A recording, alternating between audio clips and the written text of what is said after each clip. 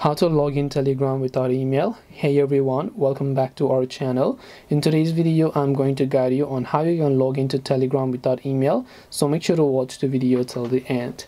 Now, in order to basically log into Telegram without email, it's actually quite very simple. All you have to do is go ahead and then first of all launch Telegram. You can see Telegram does not ask for your email address to log in. So bottom line is, if you're trying to log into Telegram without email, well, Telegram doesn't ask you for your email. The only time it asks you for your email, that also indirectly, is when you have added a Telegram passcode, and when you don't remember your password, you try to reset it, it will send the code to that email. Even if you have two-factor authentication turned on, it's not going to send the code to email. So you can just go ahead and then try to log into your account without any issues here. Hit the arrow button, tap the yes option. You will get the code within the SMS app, not within the email, and then you can just go ahead and then log in. So hope this video helped you. If you have got any questions, then feel free to leave them down below.